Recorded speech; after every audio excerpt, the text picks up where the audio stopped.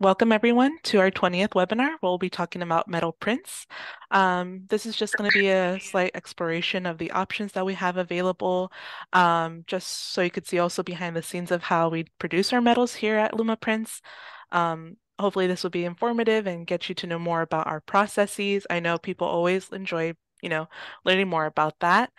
Um, if you do like these webinars, do let us know. We do have a YouTube channel. You could see our other videos where we cover other products such as frame fine art paper and also Canvas. So if you're interested to see what other products we talk about at length and with more detail, yeah, our YouTube channel has all that available.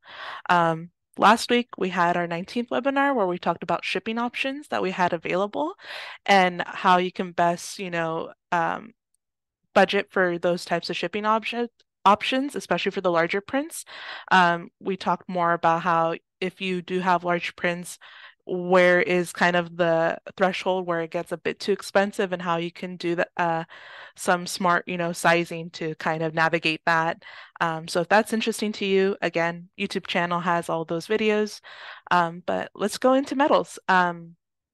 Our metals are one of the options that not a lot of people know about, but if they do, they're not 100% sure if that's the product that they want to print it on. So hopefully after this video, you'll kind of have an understanding of like maybe if it's the right fit for you or not. But it's one of those products that I personally really enjoy seeing produced in our production end just because it's a very unique print. And it's one of those items that I think most customers offer as a premium option when it comes to their imagery. Uh, but we can get right into it and talk more about it. So let me bring up the presentation for it.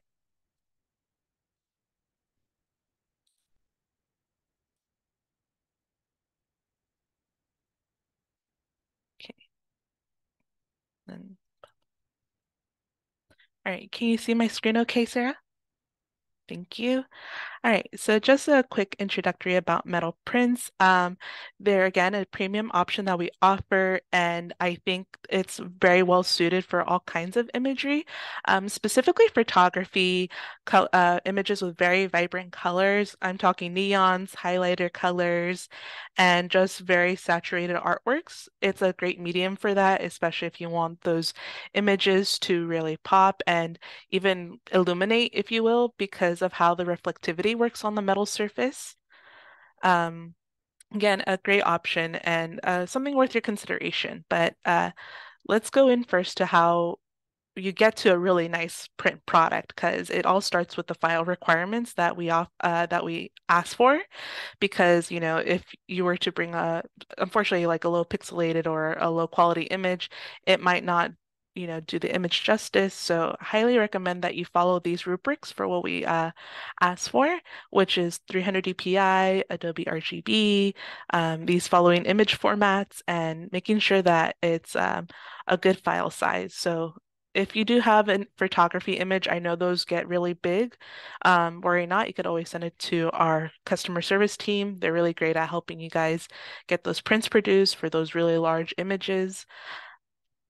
And if you're ever wondering how to go about making sure that your print does look good, in a previous webinar, we did talk about how you can use the 1 inch rule or the ruler rule, if you will, because if you were to open your editing software, it's kind of hard to gauge what the image is going to look like, especially when you zoom in at 100%, it might look really big and you're not 100% sure if that's what it's going to actually look like. And what you're going to be looking for is for pixelation or fuzziness, but again, it's about knowing how big it's going to be once printed. So if you use a regular ruler and like one that you could have on hand, and you line it up to the measuring or the ruler that's in the editing program, if you can line it up inch by inch, it will look like, what it would look like in real person. So as long as, the ruler and the editing software's rulers align up together, then you'll definitely know um, how it'll look like in person once printed. So once it's at that size, you could definitely see what it's going to look like. And it's kind of like a preview, if you will. All right. And then when it comes to how it's made, I think this is what people are kind of looking forward to because they kind of want to know the behind the scenes of it. But once you have that print file sent to us, our team processes the image and we have it ready for print. One of the machines that we use is the heat transfer machine that allows for us to infuse the images onto glossy silver or white or glossy white coated aluminum metal, and this is a process called dye sublimation. And so, kind of using heat and pressure, the machine will infuse the image together. But let me show you a video so you can get a better understanding of it. Um, as the video is playing, I'll kind of discuss what happens here. One of the first things we do, oh, let me pause real quick. One of the first things we do here, if you see there's the transfer paper and then the metal. One of the more important things to keep in mind is that these two items have to be very clean and immaculate. Otherwise, any dust or debris that settles on them could show up in the printing process, and that's not good because then it's kind of there baked into the image. So what we do is that we use an air blow gun and also microfiber cloth to wipe down the metal and make sure that any debris or any dust that settled onto the metal is kind of blown away. And then with the transfer paper, we also use the air blow gun to just ensure that nothing has settled on it since it's printing.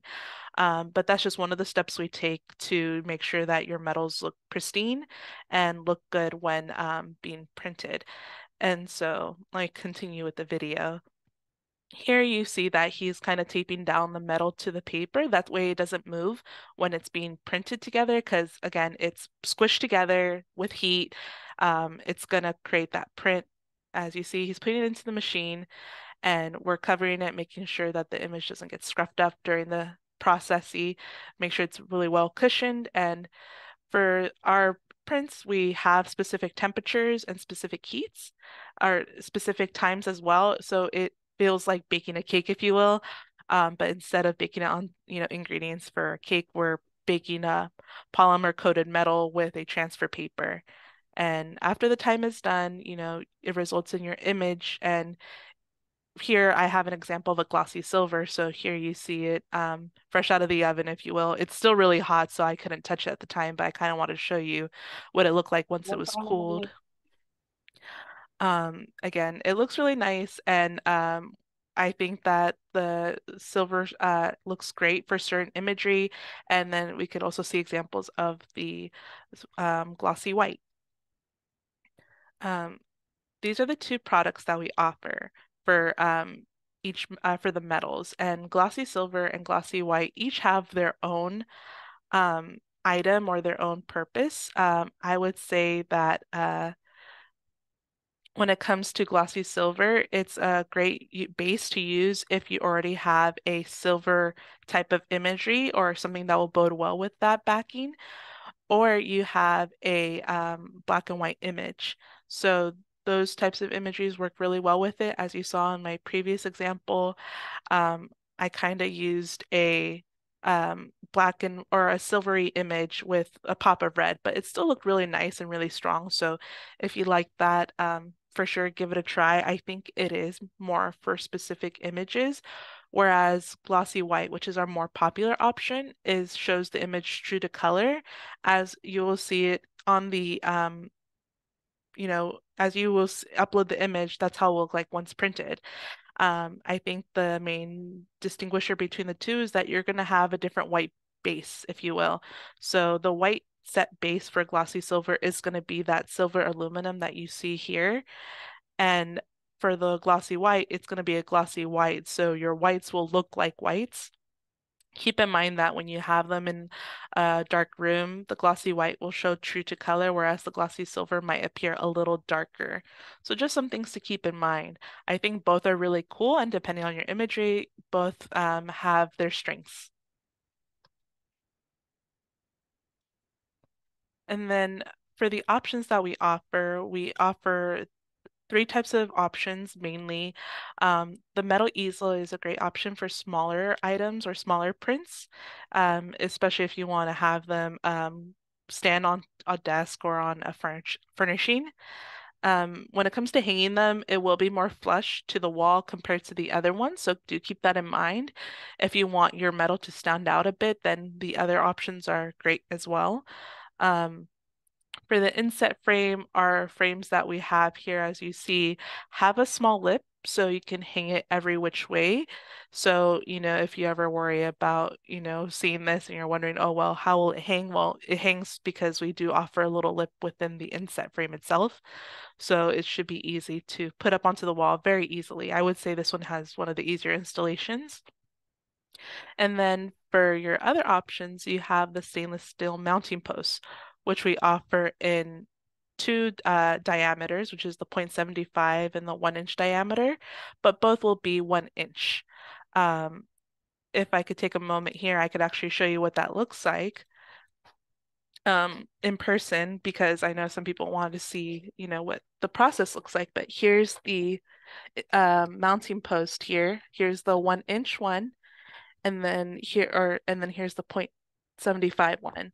But to show you what it looks like is what you'll do is you'll screw in the screws into the wall and then you'll add in the mounting post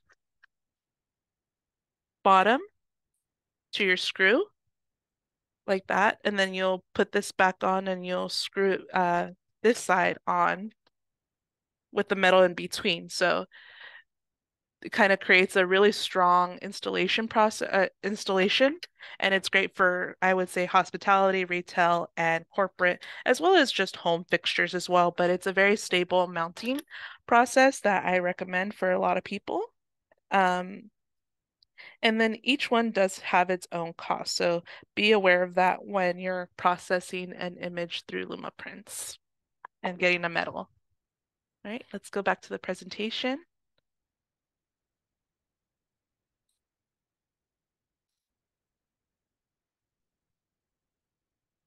Okay, so these are again, the three types of hanging hardware that we have available. All of them are pretty good in and of themselves, but again, it's for what purpose you want it to serve, and also the depth that you're looking for, as the mounting posts have a 1 inch depth to them. Inset frame has a 0.75 depth to them, and for the most part, the metal easel is pretty flush to the wall if you were to hang it.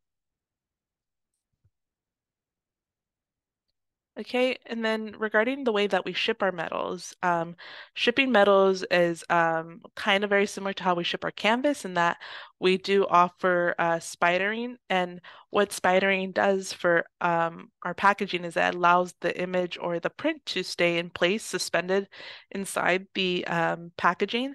That way, its corners don't really touch the actual corners of the packaging. So this is a really great option. That we offer, and it keeps also the box at a very minimal weight and pretty compact, so your shipping costs are also relatively low when shipping metals as well. And again, just bringing up the ideas that you can have with what metals are great for and kind of opening your mind to the possibilities. I think from what I've seen on a personal note, whenever I'm in production, I think photography works really well with it. Pop art colors, if you have silver colors that bode well with the silver aluminum that you have for the glossy silver, that's also a great option. Um, and in general, just for the overall aesthetic of metal prints. They're great for corporate hospitality and retail areas. So say you have a client that wants to have imagery ready on say their store walls or in hotels or in the office. These tend to look the best when it comes to um, showcasing the imagery in those types of settings. Okay, and let me stop the video. All right. And that's basically it, what you have to know about metals. In the meantime, I'm opening the floor up to questions that want to be asked specifically of metal or anything else really. I'm open to those questions. Um, In the meantime, if anyone wants to write it down or get into a call, we did have a question submitted through our forms, which I always try to check in to read. We got a question from Roberta who said, will we be able to offer customers the ability to personalize the metal art? And in which case, metal art, it really is up to how you offer your imagery on your website. If you allow your customers to upload their own images, or if you work with the customer to create customizations to their artwork, um, all we need is the image file at the end of that customization process. We'll print whatever your customer wants. There are definitely websites that offer your customers to upload whatever imagery they want onto your website, and then you can go ahead and have that printed through Lumaprints, and that's kind of applicable to all our products. Right. And if anyone has any questions, feel free to let me know. I'm open to answering them. Otherwise, let me know if you guys like the video, if you guys want other images or other types of products to be showcased. We do have a question from Boris who says if we offer custom sizes. For everything but metal, we do, but for metal, we have set sizes for them. And we go up to 24 by 36 on metal and as small as 8 by 10. So there is a limited range in the metal sizes. Um, yeah, Oh, just as a note, so we will be offering custom sizes soon. I can't tell you exactly how soon, maybe next 2 to 3 months, along with larger size metals too. So that's something to look forward to, but not now, but it will be coming soon. fantastic. So you guys heard that. That's something in development right now is to offer custom sizes in the future. So hopefully we can get that started because, yeah, that has been a request here and there. People do want those custom sizes. So we're always looking to see how we can service our customers better in that regard.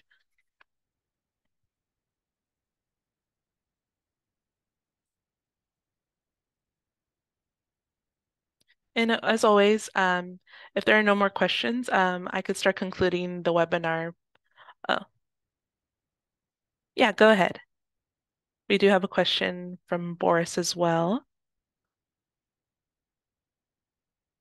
Let's see, question about mounting hardware for any of the products. Um,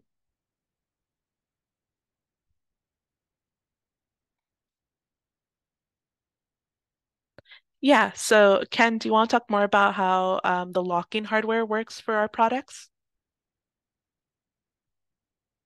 Oh, sorry, what do you mean by locking hardware? I'm under the impression we're, making them so they can't be removed from the wall. Ah, okay. I guess that's outside of metal. Well,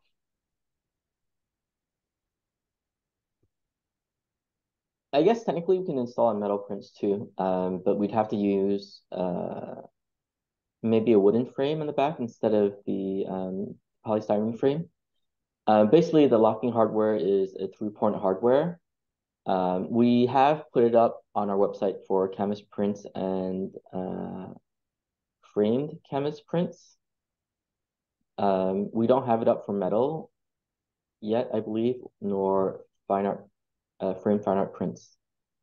Um, though that's something we can consider. But we'd have to test the application of it onto the existing molding, whether the molding can withstand the three-point locking hardware, basically. Um, are you are you asking if the let me check right now, actually. I think we just added it as of like a week ago. So you may or may like I don't know if you're looking for that. I'm logging onto our website right now to take a look.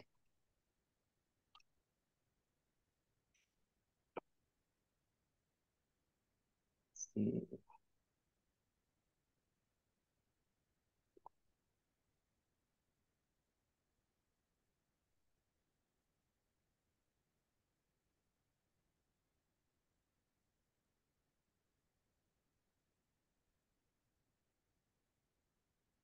Yes, I do see it there. It's called a three-point security installed.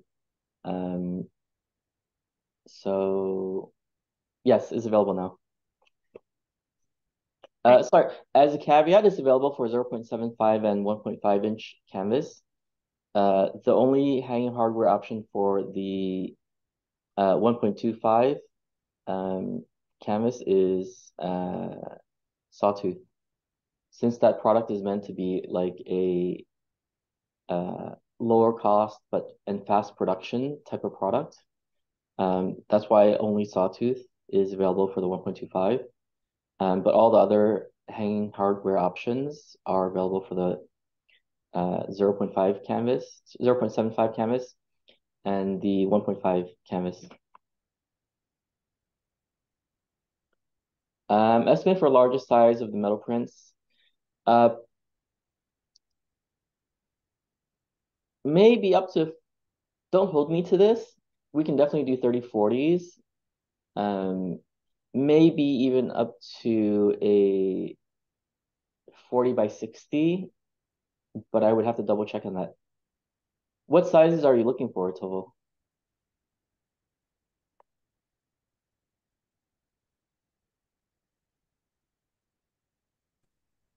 Maybe around 24 by 48.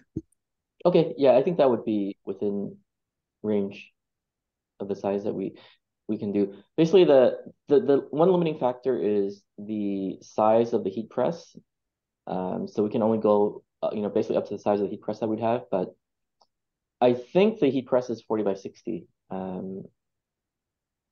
So I had to double check on that, but it'd be somewhere around there. Thanks, Tovo. Awesome. Thank you. Yeah. Yeah, it's great to hear that people are interested in the metals and the custom sizes as well as we're developing that right now. So thank you guys. Thank you, Boris. Thank you, Toval. Um, I think that's about it. So if you guys have any other questions, feel free to answer them. We will be still here for a bit longer if you guys have any more lingering questions. If not, as always, you can sign in and or subscribe to our YouTube. Check out the pricing of the metals in over in the website at lumaprints.com. We do have pricing there for all our custom or all our sizes for metals. And with that being said, thank you. I look forward to talking to you guys in the next one. Bye.